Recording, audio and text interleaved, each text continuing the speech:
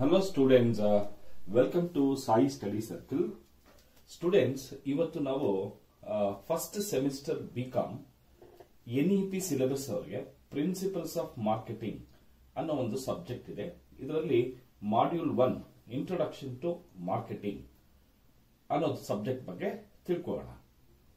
Meaning of market. Market ಅಂದ್ರೆ ಏನು? C in general market may be described as place where goods and services are offered for sale, buyers and sellers meet and the title to the goods is transferred. ಅಂದ್ರೆ market ಅಂತ ಹೇಳಿದ್ರೆ ಅದೊಂದು place ಎಲ್ಲಿ ವಸ್ತುಗಳನ್ನ ಮತ್ತೆ ಸೇವೆಗಳನ್ನ ನಾವು ವಿನಿಮಯ ಮಾಡ್ಕೊಳ್ತೀವಿ, ಅಂತ ಪ್ಲೇಸ್ ಅನ್ನ ಮಾರ್ಕೆಟ್ ಅಂತ ಹೇಳ್ತೀವಿ. ಅಥವಾ ಬಯರ್ಸ್ ಮತ್ತೆ ಸೆಲ್ಲರ್ಸ್ ಯಾವ ಪ್ಲೇಸ್ ಅಲ್ಲಿ ಮೀಟ್ ಮಾಡಿ ಯಾವುದಾದ್ರೂ ವಸ್ತು ಅಥವಾ ಸೇವೆಗಳನ್ನ ವಿನಿಮಯ ಮಾಡಿಕೊಳ್ತಾರೆ, ಅಂತ ಪ್ಲೇಸ್ ಅನ್ನ ಮಾರ್ಕೆಟ್ ಅಂತ ಕರಿತೀವಿ. Definition of marketing. ಮಾರ್ಕೆಟಿಂಗ್ಗೆ definition. Marketing consist of those efforts which affect transfer in ownership of goods and care for their physical distribution. ಅಂದ್ರೆ ಮಾರ್ಕೆಟಿಂಗ್ ಅಂದ್ರೆ ಏನಪ್ಪಾ ಅಂತ ಹೇಳಿದ್ರೆ, ಇಲ್ಲಿ ಒಂದು ವ್ಯಕ್ತಿ ಅವನ ಓನರ್ಶಿಪ್ ಆಫ್ ಗೂಡ್ಸ್ ಇಂದ ಇನ್ನೊಬ್ಬ ವ್ಯಕ್ತಿಗೆ ನಾವು ಟ್ರಾನ್ಸ್ಫರ್ ಮಾಡ್ತಕ್ಕಂಥದನ್ನ ನಾವು ಏನಂತ ಹೇಳ್ತೀವಿ? ಮಾರ್ಕೆಟಿಂಗ್ ಅಂತ ಹೇಳ್ತೀವಿ. ಇದು ಟ್ರಾನ್ಸ್ಫರ್ ಮಾಡೋದು ಅಂದ್ರೆ ಬರೀ ಸೇಲ್ ಒಂದೇ ಅಲ್ಲ. ಸೊ ಮ್ಯಾನುಫ್ಯಾಕ್ಚರರ್ ಪ್ಲೇಸ್ ಇಂದ ಬೈಯರ್ ಪ್ಲೇಸ್ಗೆ ವಸ್ತುಗಳನ್ನ ಸಾಗಣೆ ಮಾಡ್ತಕ್ಕಂಥದ್ದು ಅಂದ್ರೆ ಫಿಸಿಕಲ್ ಡಿಸ್ಟ್ರಿಬ್ಯೂಷನ್ ನ ಮಾಡ್ತಕ್ಕಂಥದ್ದು ಕೂಡ ನಾವು ಮಾರ್ಕೆಟಿಂಗ್ ಅಂತ ಸೇರಿಸ್ತೀವಿ. ಸಿ ಮಾರ್ಕೆಟಿಂಗ್ ಅಂದ್ರೆ ಜಸ್ಟ್ ಸೇಲ್ಸ್ ಒಂದೇ ಅಲ್ಲ, ಅರ್ಥ ಆಗ್ತಿದ್ಯಾ? ಅದು transfer of ownership of goods and also including the physical distribution of goods ಅಂತ ಹೇಳ್ತೀವಿ. ಇಲ್ಲಿ ಅಮೆರಿಕನ್ ಮ್ಯಾನೇಜ್ಮೆಂಟ್ ಅಸೋಸಿಯೇಷನ್ ಅವರು ಮಾರ್ಕೆಟಿಂಗ್ಗೆ ಒಂದು ಡೆಫಿನೇಷನ್ ಕೊಟ್ಟಿದ್ದಾರೆ. The performance of business activities that direct the flow of goods and services through producer to the user of product ಓರಿಯೆಂಟೇಷನ್ಸ್. ಅಂದ್ರೆ American management association ಅವರು ಏನ್ ಹೇಳ್ತಾ ಇದ್ದಾರೆ ಅಂತ ಹೇಳಿದ್ರೆ, ಯಾವುದೇ ವಸ್ತುಗಳನ್ನ ಸೇವೆಗಳನ್ನ ನಾವು ಪ್ರೊಡ್ಯೂಸರ್ ಇಂದ ಎಂಡ್ ಯೂಸರ್ಗೆ ಅಂದ್ರೆ ಬೈಯರ್ಗೆ ತಲುಪಿಸ್ತಕ್ಕಂತಹ ಒಂದು ಆಕ್ಟಿವಿಟಿನ ಮಾರ್ಕೆಟಿಂಗ್ ಅಂತ ಕರೆದಿದ್ದಾರೆ. ಈಗ ನೆಕ್ಸ್ಟ್ ಟಾಪಿಕ್ ಏನಪ್ಪಾ ಅಂದ್ರೆ ಸ್ಕೋಪ್ ಆಫ್ ಮಾರ್ಕೆಟಿಂಗ್. ಅಂದ್ರೆ ಮಾರ್ಕೆಟಿಂಗ್ ಯಾವ ಏರಿಯಾಸ್ ಅಲ್ಲಿ ಮಾರ್ಕೆಟಿಂಗ್ ತುಂಬಾ ಹೆಲ್ಪ್ಫುಲ್ ಆಗಿರುತ್ತೆ, ಯಾವ ಏರಿಯಾಸ್ ಅಲ್ಲಿ ಮಾರ್ಕೆಟಿಂಗ್ ಅಂತಕ್ಕಂಥದ್ದು ನಮಗೆ ತಿಳ್ಕೊಳ್ಬೇಕಾಗುತ್ತೆ. ಸಿ ಮಾರ್ಕೆಟಿಂಗ್ ಇಂದ it creates employment opportunities because sales and marketing is A people oriented activity. C marketing ಇಂದ ಸುಮಾರು ಜನಕ್ಕೆ ಎಂಪ್ಲಾಯ್ಮೆಂಟ್ ಆಪರ್ಚುನಿಟೀಸ್ ಸಿಗುತ್ತೆ. ಕಾರಣ ಏನು ಅಂದ್ರೆ, ಒಂದು ವಸ್ತುವನ್ನ ಮ್ಯಾನುಫ್ಯಾಕ್ಚರರ್ ಇಂದ ಬೈಯರ್ಗೆ ತಲುಪಿಸಬೇಕು ಅಂತ ಹೇಳಿದ್ರೆ ಅಲ್ಲಿ ಸೇಲ್ಸ್ ಆಗಬೇಕು, ಪ್ರಮೋಷನ್ ಆಗಬೇಕು, ಡಿಸ್ಟ್ರಿಬ್ಯೂಷನ್ ಆಗಬೇಕು. ಸಿ ಈ ಮ್ಯಾನುಫ್ಯಾಕ್ಚರ್ ಇಂದ ಡಿಸ್ಟ್ರಿಬ್ಯೂಷನ್ ವರೆಗೂ ಅನೇಕ ಜನ ಸೇರ್ಕೊಂಡಿರ್ತಾರೆ, many people will be involved in it and ಅವ್ರಿಗೆಲ್ರಿಗೂ ಕೂಡ ಉದ್ಯೋಗ ಅವಕಾಶಗಳು, ಎಂಪ್ಲಾಯ್ಮೆಂಟ್ ಆಪರ್ಚುನಿಟೀಸ್ ಬರುತ್ತೆ. ಎರಡನೇದು, it increases per capita and national income. C marketing ಇಂದ ಪ್ರತಿಯೊಬ್ಬ ವ್ಯಕ್ತಿಯ ಪರ್ ಕ್ಯಾಪಿಟಾ ಇನ್ಕಮ್ ಏನಾಗುತ್ತೆ? ಜಾಸ್ತಿ ಆಗುತ್ತೆ. ಹಾಗೆ ನ್ಯಾಷನಲ್ ಇನ್ಕಮ್ ಕೂಡ ಜಾಸ್ತಿ ಆಗುತ್ತೆ. ಪರ್ ಕ್ಯಾಪಿಟಾ ಇನ್ಕಮ್ ಜಾಸ್ತಿ ಆದಾಗ ನ್ಯಾಷನಲ್ ಇನ್ಕಮ್ ಕೂಡ ಆಟೋಮೆಟಿಕ್ ಆಗಿ ಜಾಸ್ತಿ ಆಗುತ್ತೆ. ಮಾರ್ಕೆಟಿಂಗು ಈ ಒಂದು ಪರ್ ಕ್ಯಾಪಿಟಾ ಇನ್ಕಮ್ ಮತ್ತೆ ನ್ಯಾಷನಲ್ ಇನ್ಕಮ್ಗೆ ತುಂಬಾ ಹೆಲ್ಪ್ಫುಲ್ ಆಗುತ್ತೆ. It improves standard of living of the people.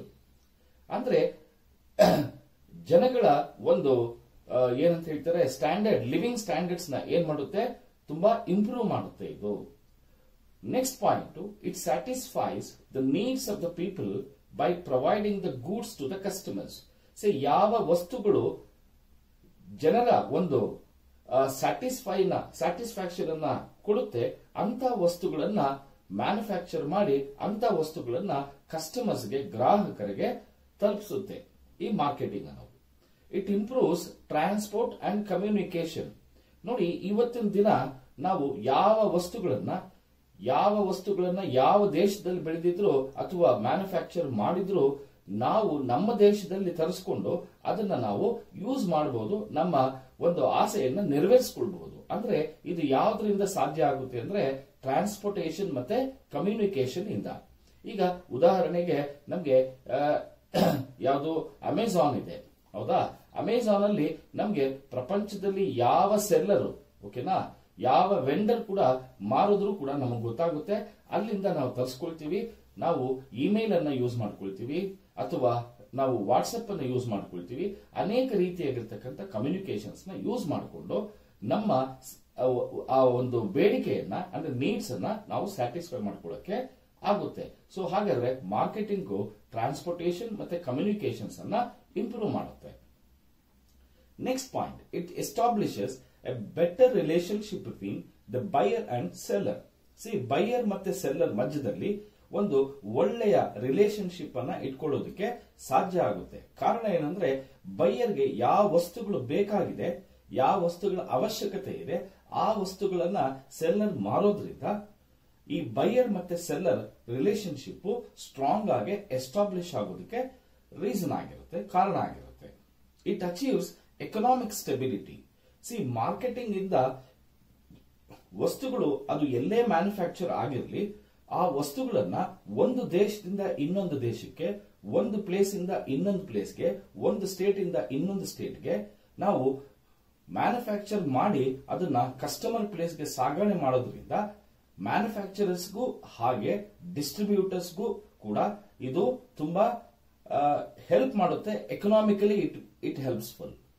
Next point, it makes goods available to all geographic locations.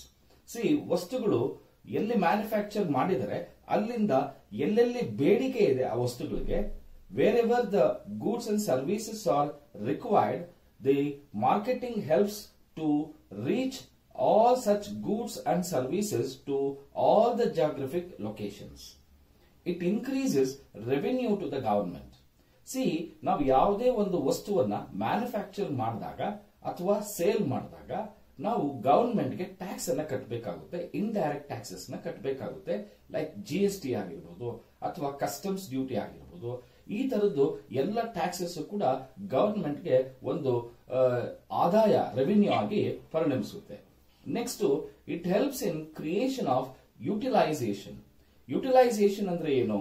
ಅದನ್ನ ಮ್ಯಾಕ್ಸಿಮಮ್ ಎಲ್ಲಾ ರೀತಿಯಾಗಿರ್ತಕ್ಕಂಥ ಒಂದು ಕಚ್ಚಾ ವಸ್ತುಗಳನ್ನ all types of resources can be utilised at most ಅಂತ ಹೇಳ್ತೀವಿ. ಅಂದ್ರೆ ಮ್ಯಾಕ್ಸಿಮಮ್ ಯೂಸ್ ಮಾಡ್ಕೊಳ್ಳೋಕೆ ಮಾರ್ಕೆಟಿಂಗ್ ಇಂದ ಸಾಧ್ಯ ಆಗುತ್ತೆ.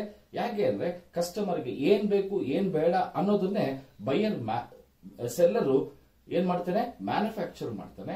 ಸೊ ಅದರಿಂದ ಯಾವ್ಯಾವ ಕಚ್ಚಾ ವಸ್ತುಗಳನ್ನ, ಯಾವ್ಯಾವ ವಸ್ತುಗಳು ಅದನ್ನೆಲ್ಲ ಮ್ಯಾಕ್ಸಿಮಮ್ ಯುಟಿಲೈಸ್ ಮಾಡ್ಕೊಳ್ಳೋಕೆ ಕಾರಣ ಆಗುತ್ತೆ. Next point, it helps the manufacturer to decide what to produce, when to produce and how to sell A product R A service.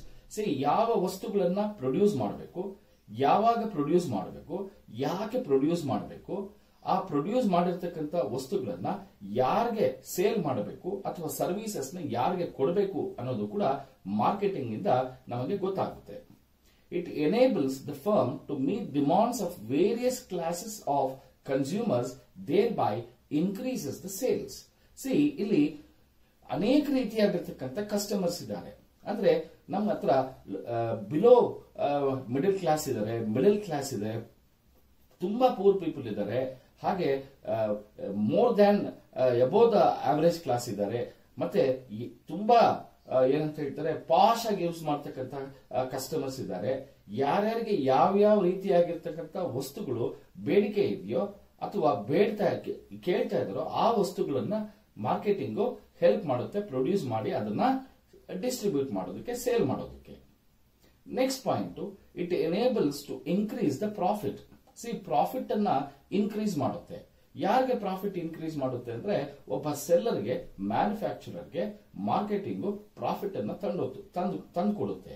ಕಾರಣ ಇಷ್ಟೇ, ಅವನು ಮ್ಯಾನುಫ್ಯಾಕ್ಚರರ್ ಕಸ್ಟಮರ್ಗೆ ಅಥವಾ ಗ್ರಾಹಕನಿಗೆ ಯಾವ ವಸ್ತು ಬೇಕು ಅಂತ ಹೇಳಿರ್ತಾನೆ, ಕೇಳಿರ್ತಾನೆ, ಆ ವಸ್ತುವನ್ನ ಮ್ಯಾನುಫ್ಯಾಕ್ಚರ್ ಮಾಡಿ ಸೇಲ್ ಮಾಡೋದ್ರಿಂದ ಮ್ಯಾನುಫ್ಯಾಕ್ಚರರ್ಗೆ ಒಳ್ಳೆ ಲಾಭ ಪ್ರಾಫಿಟ್ ಬರುತ್ತೆ. It helps the top management to manage innovations and changes. C, ಯಾವುದೇ ಒಂದು ಕಂಪನಿನಲ್ಲಿ ಟಾಪ್ ಮ್ಯಾನೇಜ್ಮೆಂಟ್ ವಸ್ತುಗಳನ್ನ ಜಾಸ್ತಿ ಮಾರಬೇಕು, ಹೆಚ್ಚಾಗಿ ಮಾರಾಟ ಮಾಡಬೇಕು ಅಂತ ಹೇಳಿದಾಗ ಅವನು ಯಾವುದೋ ರೀತಿಯಾಗಿರ್ತಕ್ಕಂಥ ಒಂದು ಇನೋವೇಷನ್ಸ್ ಅನ್ನ, ಒಂದು ಹೊಸ ರೀತಿಯಲ್ಲಿ ಬೇಡಿಕೆ ಗೂಡ್ಸ್ ಅನ್ನ ಪ್ರೊಡ್ಯೂಸ್ ಮಾಡಬೇಕಾಗುತ್ತೆ. ಯಾವ ರೀತಿ ಕಸ್ಟಮರ್ ಕೇಳ್ತಾನೆ ಆ ರೀತಿಯಾಗಿರ್ತಕ್ಕಂಥ ವಸ್ತುಗಳನ್ನ ಮ್ಯಾನುಫ್ಯಾಕ್ಚರ್ ಮಾಡಬೇಕಾಗುತ್ತೆ. ಈಗ ಉದಾಹರಣೆಗೆ ತುಂಬಾ ಒಂದು 25-30 ವರ್ಷದ ಹಿಂದೆ ಎಲ್ಲರೂ ಜೆಂಟ್ಸ್ ಶೇವಿಂಗ್ ಮಾಡ್ಕೊಳ್ಬೇಕಾದ್ರೆ ಮಾಮೂಲಿ ಆಗಿರ್ತಕ್ಕಂಥ ಬ್ಲೇಡ್ಸ್ ಅನ್ನ ಯೂಸ್ ಮಾಡ್ತಾ ಇದ್ರು. ಆದ್ರೆ ಈಗ ನಮ್ಗೆಲ್ಲ ಟ್ರಿಮ್ಮರ್ಸ್ ಬಂದಿದೆ, ಹೌದಾ, ಎಲೆಕ್ಟ್ರಿಕ್ ಮಷೀನ್ಸ್ ಬಂದಿದೆ, ಶೇವ್ ಮಾಡ್ಕೊಳ್ತಕ್ಕಂಥ ಎಲೆಕ್ಟ್ರಿಕ್ ಮಷೀನ್ಸ್ ಬಂದಿದೆ. ಅಂದ್ರೆ ಇದೆಲ್ಲ ಎಲ್ಲಿಂದ ಕಾರಣ ಆಯಿತು ಅಂದ್ರೆ ಇನೋವೇಷನ್ಸ್. ಅಂದ್ರೆ ಗ್ರಾಹಕರು ಆ ಒಂದು ರೀತಿಯಾದ ಚೇಂಜ್ ಕೇಳ್ತಾ ಇದ್ರು, ಒಂದು ಇನೋವೇಟಿವ್ ಪ್ರಾಡಕ್ಟ್ ಅನ್ನ ಎಕ್ಸ್ಪೆಕ್ಟ್ ಮಾಡ್ತಾ ಇದ್ರು. ಆ ಎಕ್ಸ್ಪೆಕ್ಟ್ ಮಾಡ್ತಾ ಇರತಕ್ಕಂತ ಒಂದು ಉದ್ದೇಶದಿಂದ ಮ್ಯಾನುಫ್ಯಾಕ್ಚರರ್ಸ್ ಮ್ಯಾನುಫ್ಯಾಕ್ಚರ್ ಮಾಡ್ತಾ ಇದ್ದಾರೆ. Maximising sales enables the firm go for large scale production. C, ವಸ್ತುಗಳು ಬೇಡಿಕೆ ಇರತಕ್ಕಂತ ವಸ್ತುಗಳನ್ನ ಮ್ಯಾನುಫ್ಯಾಕ್ಚರ್ ಮಾಡಿದಾಗ, ಬೇಡಿಕೆ ಇರತಕ್ಕಂತ ವಸ್ತುಗಳನ್ನೇ ಮ್ಯಾನುಫ್ಯಾಕ್ಚರ್ ಮಾಡೋದ್ರಿಂದ ಅವರು ಹೆಚ್ಚು ಪ್ರೊಡ್ಯೂಸ್ ಮಾಡಬಹುದು. ಅವರು ಸ್ಮಾಲ್ ಸ್ಕೇಲ್ ಇಂದ ಮೀಡಿಯಂ ಸ್ಕೇಲ್ ಆಗಿ, ಮೀಡಿಯಂ ಸ್ಕೇಲ್ ಇಂದ ಲಾರ್ಜ್ ಸ್ಕೇಲ್ ಅಲ್ಲಿ ವಸ್ತುಗಳನ್ನ ಪ್ರೊಡ್ಯೂಸ್ ಮಾಡಬಹುದು.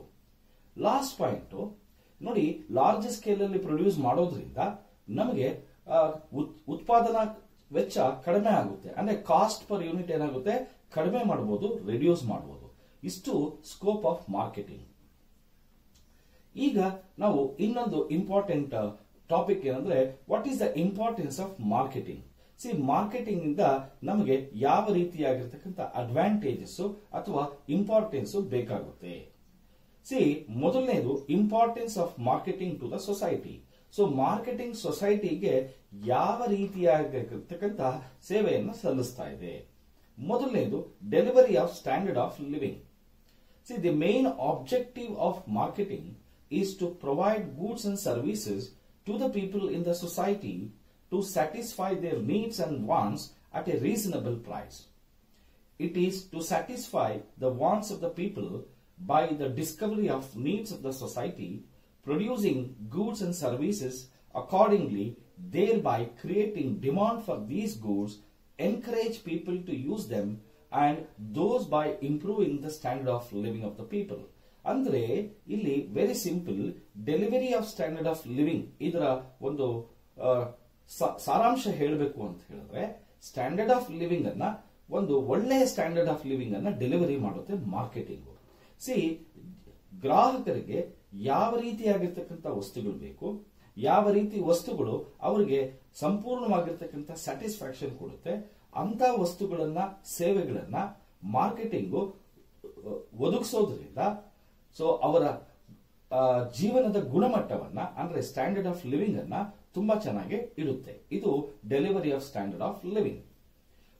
Second point, provides employment. C, ಒಂದು ಅಂದಾಜಿನ ಮೇಲೆ 40% of the labour in USA, Germany and Japan ಅಲ್ಲಿ they are engaging in different marketing processes ಅಂತ ಹೇಳ್ತಾ ಇದೆ. ಯಾವ್ದು? Such as marketing research work, wholesale, retail business, transport, communications, storing, warehousing, publicity, ಈ ರೀತಿ ಅನೇಕ ರೀತಿಯಾಗಿರ್ತಕ್ಕಂಥ ಆಕ್ಟಿವಿಟೀಸ್, ಮಾರ್ಕೆಟಿಂಗ್ಗೆ ಸಂಬಂಧಪಟ್ಟ ಆಕ್ಟಿವಿಟೀಸ್ ಇಂದ ಅನೇಕ ಜನಗಳಿಗೆ ಎಂಪ್ಲಾಯ್ಮೆಂಟ್ ಸಿಗ್ತಾ ಇರೋದ್ರಿಂದ ಸೊ ಮಾರ್ಕೆಟಿಂಗು ತುಂಬಾ ಇಂಪಾರ್ಟೆಂಟ್ ಆಗುತ್ತೆ ಎಂಪ್ಲಾಯ್ಮೆಂಟ್ ಕೊಡೋದ್ರಲ್ಲಿ. ಮೂರನೇ point, decreases in distribution cost. See, marketing aims at reducing the cost of distribution as far as possible so that the commodities might be within the reach of maximum number of consumers and it increases the level of consumption in the society. See, ಯಾವಾಗಲೂ ಅಷ್ಟೇ ಸಾಗಾಣಿಕೆ ವೆಚ್ಚ ಅಂದ್ರೆ distribution cost ಅನ್ನ ಆದಷ್ಟು ಕಡಿಮೆ ಮಾಡೋದಕ್ಕೆ marketing ಪ್ರಯತ್ನ ಪಡುತ್ತೆ. ಕಾರಣ ಇಷ್ಟೇ, ಗ್ರಾಹಕರಿಗೆ, ಕಸ್ಟಮರ್ಸ್ಗೆ ಆದಷ್ಟು ಕಡಿಮೆ ವೆಚ್ಚದಲ್ಲಿ ವಸ್ತುಗಳ ಸೌಲಭ್ಯ ಸಿಗಬೇಕು. ಸೊ ಇದು ಮಾರ್ಕೆಟಿಂಗ್ ನ ಒಂದು ಉದ್ದೇಶ. ನಾಲ್ಕನೇ point, It increases the national income. The sound marketing system is associated with creation of increased demand for goods and services. An increased demand stimulates production activity in the country, which in turn increases the national income, which is in the interest of the whole economy. ಅಂದ್ರೆ ನೋಡಿ, marketing ಇಂದ ನಮಗೆ ಒಂದು ಒಳ್ಳೆ ಉಪಯೋಗ, importance ಅಥವಾ advantage ಏನಪ್ಪಾ ಅಂದ್ರೆ ಇದು ನ್ಯಾಷನಲ್ ಇನ್ಕಮ್ ಅನ್ನ ಹೆಚ್ಚು ಮಾಡುತ್ತೆ. ಕಾರಣ ಇಷ್ಟೇ, ಮಾರ್ಕೆಟಿಂಗು ಏನ್ ಕ್ರಿಯೇಟ್ ಮಾಡುತ್ತೆ ಅಂತ ಹೇಳಿದ್ರೆ ಡಿಮಾಂಡ್ ಅನ್ನ ಕ್ರಿಯೇಟ್ ಮಾಡುತ್ತೆ ವಸ್ತುಗಳಿಗೆ ಮತ್ತೆ ಸೇವೆಗಳಿಗೆ.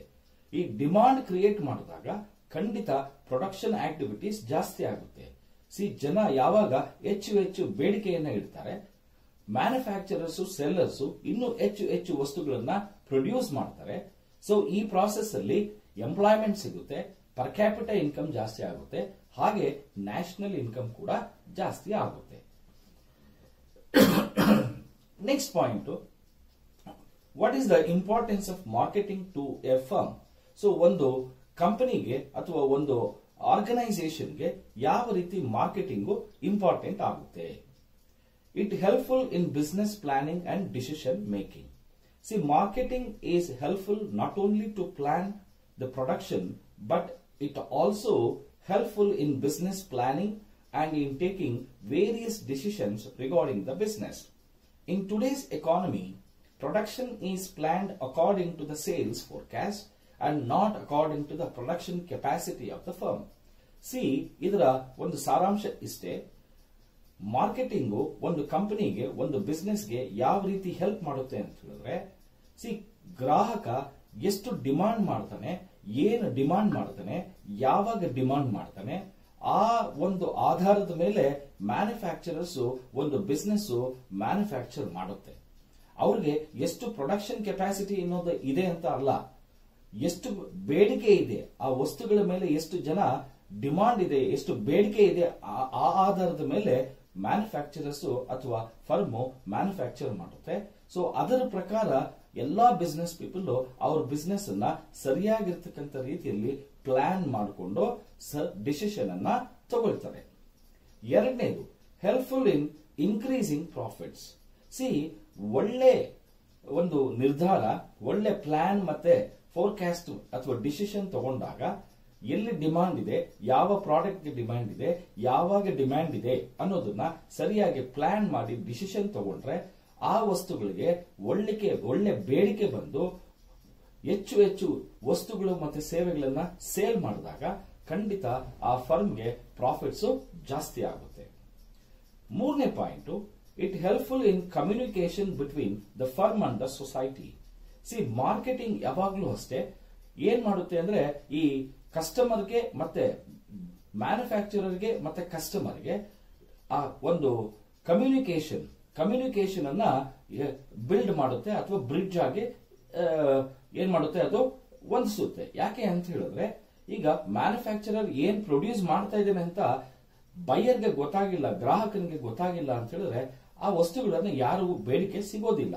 ಅಂದ್ರೆ ಬೈಯರು ಓಕೆನಾ, ಆ ಯಾವ ವಸ್ತುಗಳು ಅವನಿಗೆ ಬೇಕು ಅನ್ನೋದನ್ನ ಫಸ್ಟ್ ಮ್ಯಾನುಫ್ಯಾಕ್ಚರರ್ ಸೆಲ್ಲರು ತಿಳ್ಕೊಳ್ಬೇಕಾಗುತ್ತೆ. ಅಂದ್ರೆ ಒಬ್ಬ ಬಿಸ್ನೆಸ್ ಮ್ಯಾನ್ ತಿಳ್ಕೊಳ್ಬೇಕಾಗುತ್ತೆ ಅವ್ನಿಗೆ ಏನ್ ಬೇಕು, ಅಂದ್ರೆ ಕಸ್ಟಮರ್ಗೆ ಏನ್ ಬೇಕು ಅಂತ ಒಂದು ಫರ್ಮ್ ತಿಳ್ಕೊಳ್ಬೇಕು ಅಂದ್ರೆ ಮಾರ್ಕೆಟಿಂಗ್ ರಿಸರ್ಚ್ ಮಾಡಬೇಕಾಗುತ್ತೆ, ಸರ್ವೆ ಮಾಡಬೇಕಾಗುತ್ತೆ.